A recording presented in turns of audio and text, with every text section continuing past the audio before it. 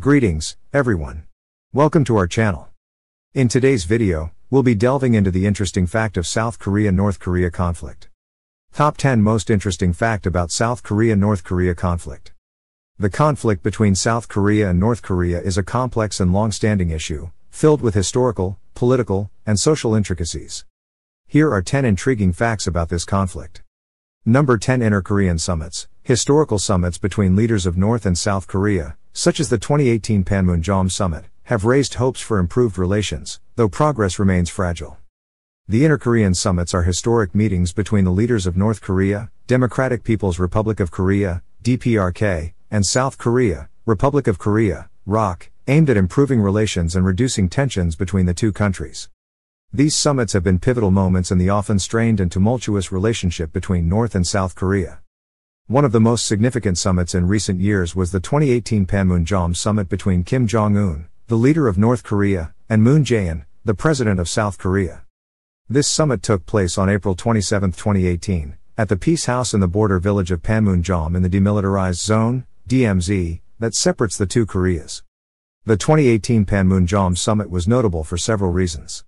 Symbolic location. The choice of the Peace House in the DMZ was highly symbolic, representing a neutral and historic location for the two leaders to meet.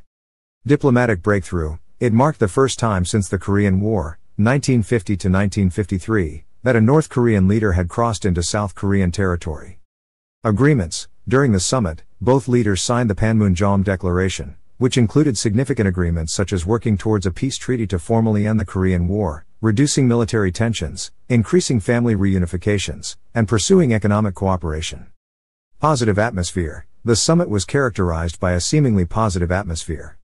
Number 9. Cyber warfare. Both countries are known for their cyber warfare capabilities, engaging in hacking activities that target each other and other nations. Cyber warfare involves the use of digital attacks to disrupt, damage, or gain unauthorized access to computer systems, networks, or information. Several countries are known for their cyber warfare capabilities, engaging in hacking activities that target each other and other nations. Methods and targets. Espionage, stealing sensitive information, trade secrets, or intellectual property. Disruption, targeting critical infrastructure like power grids, financial systems, and communication networks to cause chaos or financial harm. Sabotage, manipulating or destroying data, causing physical damage through cyber means. Propaganda, spreading misinformation or influencing public opinion through social media and digital platforms. Implications. National security. Cyber warfare poses a significant threat to national security, potentially disrupting essential services and causing economic and societal damage. Global relations. Cyber conflicts can strain diplomatic relations between nations, leading to escalating tensions and retaliatory actions. Economic impact. Attacks on businesses and critical infrastructure can result in significant financial losses. Challenges. Attribution. It can be challenging to accurately attribute cyber attacks to specific nations due to the use of proxies, false flags, and advanced techniques. Legal and ethical issues. The lack of clear international laws governing cyber warfare complicates responses and raises ethical questions about the use of such tactics. Number 8. The Sunshine Policy. South Korea, in the past, pursued the Sunshine Policy, aimed at engaging North Korea through economic cooperation and cultural exchanges to foster peace and reconciliation. The Sunshine Policy was a significant diplomatic approach adopted by South Korea towards North Korea in the late 1990s and early 2000s. Initiated by President Kim Dae-jung, it aimed to improve relations between the two Koreas through engagement, cooperation, and dialogue rather than confrontation. Key aspects of the Sunshine Policy included engagement over confrontation. The policy was based on the idea of peaceful coexistence and aimed to reduce tensions between the two Koreas by fostering cooperation and communication. It sought to replace the long-standing hostility and mistrust with trust-building measures. Economic cooperation. One of the main strategies of the Sunshine Policy was to promote economic cooperation between North and South Korea. This involved initiatives such as the Kaesong Industrial Complex, a joint economic project where South Korean companies employed North Korean workers. Cultural exchanges. The policy encouraged cultural exchanges, humanitarian aid, and people-to-people contact between the two Koreas. This included events like family reunions for separated families, joint sports activities, and artistic exchanges. Diplomatic dialogue. The Sunshine Policy emphasized diplomatic efforts to engage North Korea in dialogue. This led to high-level talks and summit meetings between leaders of both countries, including the historic summit between Kim Dae-jung and North Korean leader Kim Jong-il in 2000. International cooperation. South Korea sought international support for the Sunshine Policy, engaging with countries like the United States, China, Japan, and others to promote peace and stability on the Korean peninsula. Number 7. Economic disparities. South Korea has experienced remarkable economic growth, becoming one of the world's leading economies, while North Korea faces severe economic challenges, including food shortages and limited access to resources. The economic disparities between South Korea and North Korea are stark and stem from several historical, political, and economic factors. South Korea. Economic growth. South Korea has undergone an extraordinary economic transformation over the past several decades. It emerged from the devastation of the Korean War, 1950 to 1953, to become one of the world's major economies.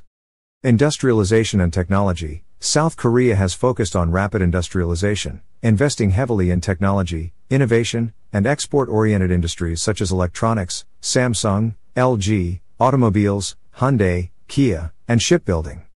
Trade and globalization. It's embraced globalization, fostering trade relationships worldwide. This allowed it to become a key player in global supply chains. Education and human capital. A strong emphasis on education and human capital development has contributed to a highly skilled and educated workforce. Stable governance and institutions. Political stability and strong institutions have provided a conducive environment for economic growth. North Korea. Isolation and self-reliance. North Korea's economic model has largely been characterized by isolationism and self-reliance, focusing on heavy industry, military development, and centralized planning. This approach has led to limited interaction with the global economy. Political factors. The regime's policies, including prioritizing military expenditures and a centrally planned economy, have hindered economic growth and development. International sanctions. North Korea faces severe international sanctions due to its nuclear program and human rights abuses. These sanctions limit trade and economic interactions with other countries. Limited access to resources. Natural resources and access to international markets are restricted due to sanctions, hindering economic development. Number 6. Nuclear tensions. North Korea's nuclear program has been a significant point of contention. The country has conducted several nuclear tests, leading to international sanctions and increased tensions in the region. North Korea's nuclear program has indeed been a major global concern for decades. The country's pursuit of nuclear weapons has triggered widespread international condemnation, leading to heightened tensions in Northeast Asia and beyond. History of North Korea's nuclear program. Development of nuclear ambitions. North Korea initiated its nuclear program in the 1980s, with the objective of developing nuclear capabilities despite being a signatory to the Nuclear Nonproliferation Treaty, NPT. Despite signing the NPT in the 1980s, North Korea later withdrew from the treaty in 2003, allowing it to pursue its nuclear ambitions without international oversight. Nuclear tests. North Korea conducted its first nuclear test in 2006, followed by subsequent tests in 2009, 2013, 2016, and 2017. Each test demonstrated advancements in their nuclear capabilities. These tests were met with widespread international condemnation and led to the imposition of strict sanctions by the United Nations Security Council and other nations. Technological advances. North Korea's nuclear program has showcased advancements in both nuclear weapon miniaturization and missile technology, raising concerns about its ability to potentially reach targets far beyond its immediate region. International response. United Nations sanctions. The UN, along with various countries including the US, South Korea, Japan, and others, imposed numerous sanctions on North Korea to curb its nuclear ambitions. These sanctions targeted the country's economy, restricting trade and financial activities, aiming to deter further nuclear development. Diplomatic efforts. Several attempts at diplomatic negotiations have been made over the years to persuade North Korea to abandon its nuclear program. Talks involving regional powers and global stakeholders, such as the six-party talks, involving North Korea, South Korea, China, Japan, Russia, and the United States, aim to find a peaceful resolution, but progress has been limited. Number 5. Families divided. Many families were separated by the Korean War and have had no contact since.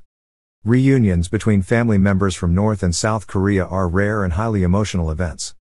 Number 4. Propaganda war. both countries engage in extensive propaganda efforts directed towards each other's citizens, with loudspeakers, leaflets, and even giant electronic billboards across the DMZ used for messaging. Number 3. Ideological differences. North Korea follows the ideology of Juche, which emphasizes self-reliance and nationalism, while South Korea embraces democracy and a market economy. Number 2. Demilitarized Zone, DMZ. The DMZ, a 2.5-mile wide buffer zone, separates North and South Korea. It is one of the most heavily fortified borders globally and serves as a symbol of the division between the two nations. Number 1. Korean War. The Korean War, 1950 to 1953, between North and South Korea never officially ended. It was halted by an armistice agreement, not a peace treaty, leaving the two countries technically still at war. If you found value, entertainment, or information in our video content, we kindly encourage you to consider subscribing to our channel, as your support not only motivates us to create more engaging content but also ensures you stay updated with our latest releases and contribute to the growth of our community.